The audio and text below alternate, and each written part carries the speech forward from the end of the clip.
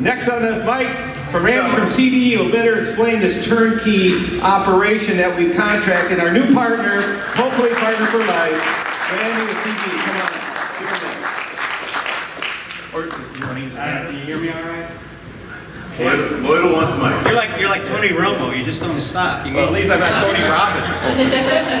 Let your play-by-play guy do something. Did I give it all away? No. All right. Good? Hear me? Yep. Thank you. And thanks for having CDE here first. And I got to say congratulations. Great group, great event. And your introductions were very interesting and exciting. Obviously, some of you have been in POS, and that's been your focus. I hear a lot of others that are saying, you know, we're kind of reinventing, trying to figure this out. And really, that's why we're here. My marketing team came up with a tagline that I think kind of tells our story. And it's really, you know, we're here to help you guys do more and worry less, which if you've been selling point of sale, it's exciting. It's also complicated. That's the selling part. Try to make it work, right? That's where we come in, is making sure we get the merchants activated. Because if merchants don't get activated, nobody makes money and it gets ugly. So I should have brought my glasses. I don't know if anybody's heard of CDE. We're basically what I would call an almost 30-year-old startup company. Some of you did mention you're kind of reinventing yourselves, have been in the business. CDE is doing the same thing. Those of you that may have worked with CDE in years gone by, up to probably that last logo, or our latest logo that we introduced 2 years ago, we were mostly known as a repair company. Trans 330s, Verifone, VX, whatever, we'd fix them and people like you would buy them and resell them. Well, that business isn't so fruitful anymore based on EMV and the fact that most terminals have come down in price to the point where they're almost disposable. So CDE had to find some things to do to change its model. And what we initially looked at was, okay, we'll get into this distributor game because everybody needs to upgrade EMV. Well, to get into a distributor game when there's already distributors, it's a little bit difficult. Because the only way I'm going to get your business is how Milburn's gone. But it's a lower price, and that's no fun. So we decided instead of trying to compete on price for a business that's kind of mature and going away, let's figure out where the ball is going, which is this evolution of new technologies around POS. Our biggest repair company, our biggest repair partner is an organization that today is called Conduit. It used to be called ACS for any old timers that understand the old EBT network. Xerox bought ACS. ACS is now Conduit, but they do government payments basically. And a lot of these government payments, because they're not going through the typical credit card rails, don't require EMV. So guess what? We still do a lot of repair things on old terminals.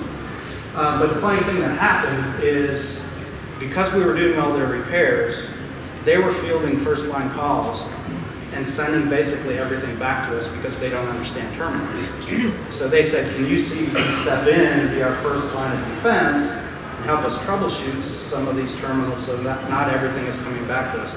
Long story short, we ended up building a call center for one customer. That customer is Xerox, now Conduit. So when we looked at where the industry is going and said, hey, all of the distributors out there do a great job putting a box in a truck and getting it to your merchant, not everybody does the things that we have done for Xerox, which is help them get activated, help them get up and running, and then do ongoing support. So what we've put together is an end-to-end solution from a support perspective that addresses all these complexities that y'all are dealing with. So in addition to the fact that margins are going down in credit card processing, you've got all this new technology, new compliance rules, and this is where we've raised our hand and said, we'll be your partner, we'll help you navigate through this stuff. So whether it's point-to-point encryption, whether it's the emergence of tablet POS, and Hunter made made a point earlier, there's not a single solution for everybody that's going to work. So you're going to end up seeing more and more opportunities and more solutions from some of my hardware friends back there, some of the gateway guys. There's going to be more solutions for different niches that if you want to address, you're going to have to be adaptable and support different things. Well, that gets pretty hard to do as a sales organization. So we're going to step in and say, you know what, we're going to help you address the support challenges of this evolving market.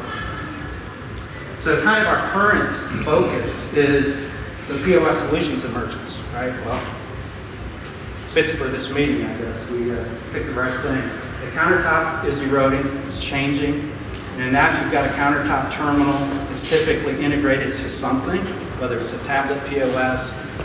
You're going to start to see even the high-end micros and Aloha systems are going to have opportunities to sell EMV solutions into, but it's not like putting a terminal in a box and shipping it and hoping it works anymore. It gets a lot more complicated. ISVs, there's more software solutions for vertical markets to address. How does that work? Which hardware do you use? How does it get installed? What does the network look like? All of those things that we're putting our energy and resources and investing in CDE to make sure we can get your merchants up and running.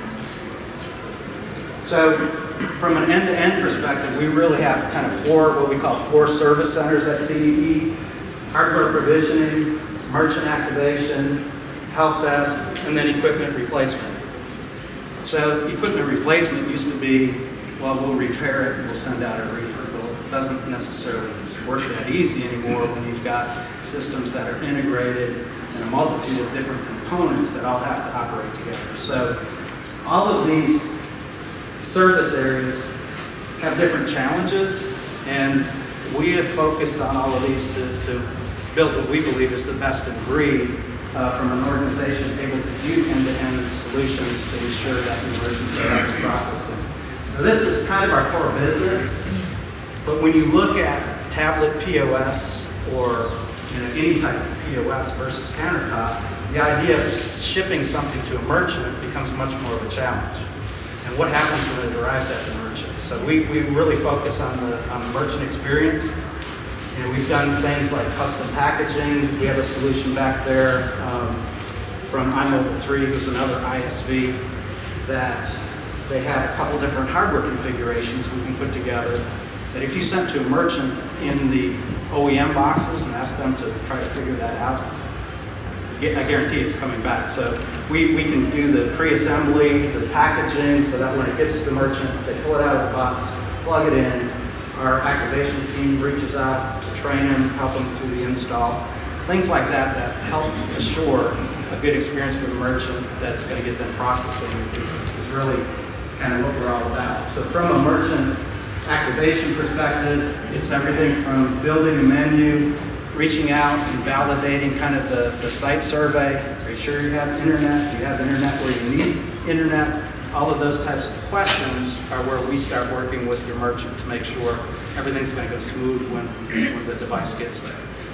Worst thing, again, we all know this, is they get something, they get frustrated because it doesn't work, and the whole relationship isn't different. So all of these things, that are not revenue generating is where we're going to step in and help you. We're 24/7 help desk, multiple language support. We track all of the calls so that we provide reports to anybody that wants to know what's happening with their merchants, total transparency and visibility in terms of what's happening with the merchant base. And then a little bit about this is what we were based on. We were founded on this 28 years ago, was doing replacements and so forth. More complicated, as I said now, because there's more parts and all that needs to work together in harmony, but the logistics of it remain the same. So from our program, what are we doing? Sorry, Marty, I cut you off there. my friends at PAX. But we can provide you equipment. We'll be sending out price lists on all the things. I think Dan mentioned, we're going to match all your current pricing, if not improve it from a hardware perspective. We're going to provide the POS deployment, the POS activation, merchant training and so forth, and then ongoing POS support. So, make sense? Yeah. Any questions? Sir? So, moving forward, obviously you'll be supporting new merchants. What about the existing merchants on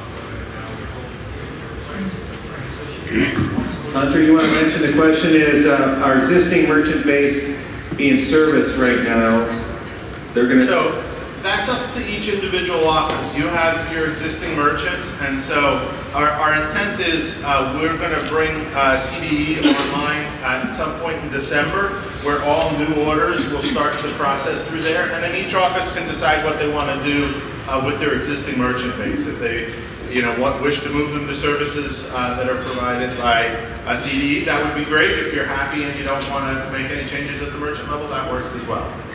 Dalton. So we're not going to call up merchants anymore? We would call these guys? Correct. So there is some differentiation between Android and Windows. Our intent in December is to bring Android support on through CDE, and then at a later date, Windows support. Mike. What are their hours? They're 7 by 24 with your standard is 8 to 9. Correct. With a very, very small upcharge to go 7 by 24. And the price list will come in the next few weeks. 8 to 9 Pacific time, that's great. Yeah. 8 to 9 Eastern, I think. So I 8 to 9 Eastern. The revenue side of this, we're showing deployment for these terminals. Are you going to do technical support for the terminals, or that's still going to be based on? For the Android terminals, they'll do. No, you're talking about credit card terminals. The credit card terminals you guys listed up there. Yeah. Oh, yes. It's a really good question. I don't want to speak for y'all, but I would say that's up to the individual office. It's also up to the processor. If you're Class A, if Ingenico's Class A certified, I'm going to go to support it there. But if it's PAX, maybe if they're not a Class A certified product, then CDE is probably going to come into more play, right? Yep. Yeah. Okay, so based on just for revenue, Yeah. I sell it, you install it, you take care of it. Yep. You don't. Yep. And if they have an issue, they train them. They do the menu build. You open the box and plug and play. It's just like a Clover unit, for instance. Go ahead. So we're keeping it simple, stupid. Keep it simple, stupid. The CoCard way. That'll be our new logo. CoCard. Kiss. There remains the caveat. There remains the caveat there about the differential between Android and Windows. So again, when we bring Android on, one of the items on the price list will be an installation services to be provided by CDE directly to the merchant. And so that would solve that sort of hands-off solution or use case. When it comes to Windows, that's something that we're bringing online later because there is additional complexity there. And I don't want to, for people that are selling Windows solutions, you need to be prepared for a little higher level of involvement. Yeah. And with the advancement in the cloud technology and with the new Android and some of the stuff you're going to see with iMobile 3 and Linga, believe you me, I'm a big Windows guy, but there's another reason I'm not selling Windows anywhere. I'll talk about that tomorrow. But anyways. Go ahead, Mike. Any more questions? One more. So having CDE deploy it directly to the customer and doing the installation is optional. We can still have it sent to the office. And are we doing optionality on the install part? On the install side, there is an option, okay? And so, again, on the Android product, when we bring it online, that product will ship from CDE, and so CDE will do some prep work to ship that to your office. And so there'll be some pricing to do the ship work and activation, some of what we have currently. But in terms of the merchant level installation and training services, it's your choice. You can contract with CDE or you can do that yourself. Okay, and we're going to take a break here, but again, let's give Randy a hand, our new partner.